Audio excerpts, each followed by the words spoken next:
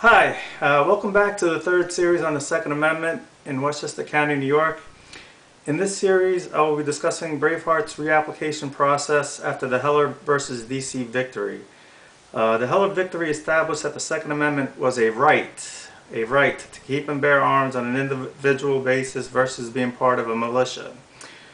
With encouragement from his attorney on September 2nd, 2008, Braveheart resubmitted his application for a pistol permit in New York State from scratch. It was a very arduous process, no doubt meant to discourage would-be applicants. My name is Sebastiano Cornelio for those tuning in for the first time, and in the upcoming series I will elaborate on this pistol permit process as well. It's amazing how small this world is at times. On the exact date a friend of his submitted his application, he will be referred to as Mr. HVAC, since he owned his own HVAC company. Mr. HVAC not too long ago emigrated here from Ireland. Very nice gentleman. In the application guide, it states that it should take 4 to 6 months to process the application from the time it was submitted. If it should take longer than 6 months, the licensing officer, who is a judge, shall notify the applicant with good cause after 5 months that it will take longer than the maximum of 6 months. Mr. HVAC received this pistol permit with the restrictions of target shooting and hunting, only almost 3 months exactly to the day. It took him 3 months to obtain his pistol permit, 3 months to the day he put in his application. When Braveheart submitted his application, he was advised that at the current time it was taking about 3 months, which was, on par. Now, 6 months to the day go by, 6 months to the day since he submitted his application, and nothing. No letter from the judge or phone call. So Braveheart calls the Department of Public Safety and asks, what's the status of his application? Braveheart was told that it was forwarded to Judge Jeffrey A Cohen 2 months after it was submitted. So it's been sitting on Judge Jeffrey Cohen's desk for almost 4 months.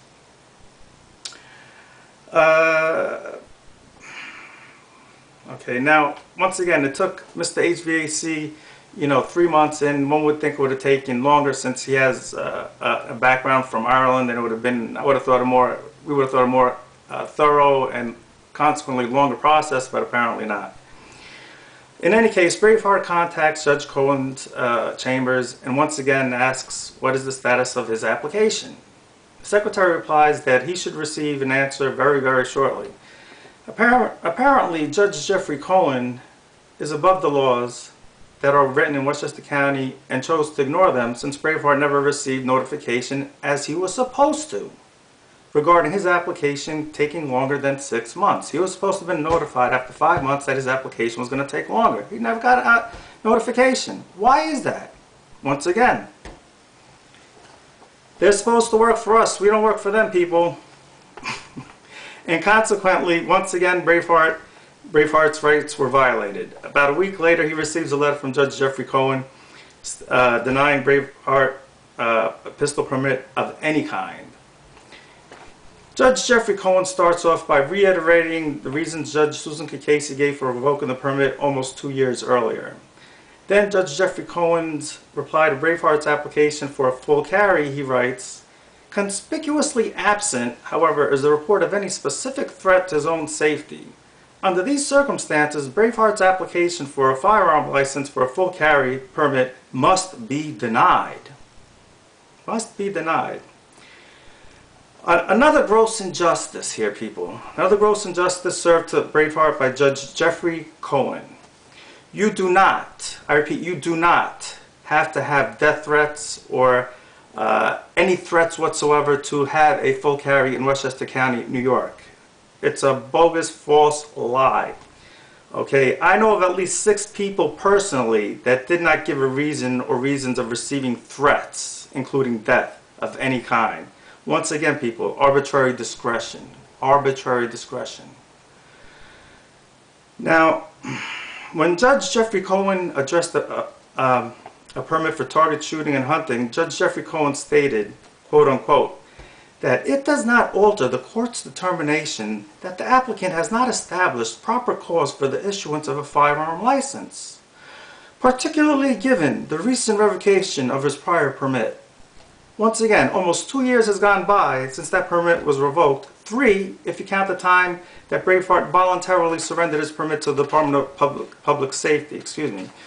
Judge Jeffrey Cohen also states, nothing in Braveheart's application suggests that he now possesses the requisite judgment and character to hold a target and hunting license he previously held. Nothing. With all due respect, why is that in the application that they ask for a home number, a cell number, and an email address? What's the purpose of asking for a home telephone, cell phone, telephone number, and email address if you're not going to use it? What is the purpose of those contacts? If Judge Jeffrey Cohen was truly an honorable judge, he could have contacted Braveheart and asked for some more information concerning this issue. After all, there are no questions on the application dealing with character and judgment. There are no questions that ask character and judgment on Westchester County's application permit. Was Braveheart supposed to be a mind reader and read Judge Jeffrey Cohen's thoughts?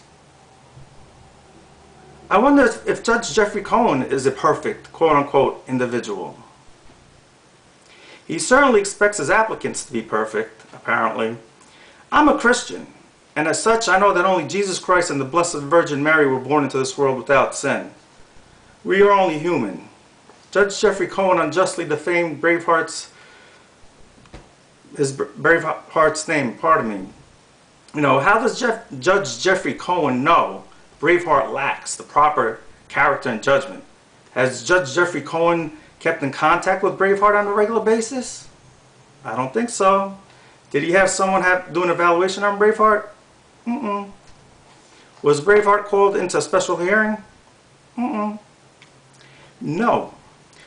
Judge Jeffrey Cohen has no idea who Braveheart is. Both Judge Susan Casey and Judge Jeffrey Cohen have this bitter vendetta against Braveheart that apparently runs very, very deep.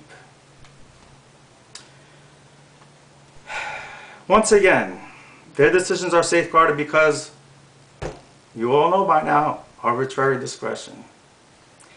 Both Judge Susan Casey and Judge Jeffrey Cohen have desecrated the Second Amendment beyond belief with their decisions. Never once did Jeffrey Cohen mention all the additional letters of character Braveheart submitted with his application process, in addition to the 4 that are required by the pistol permit application. I believe there were 5 or 6 additional letters of character to the original 4 once again.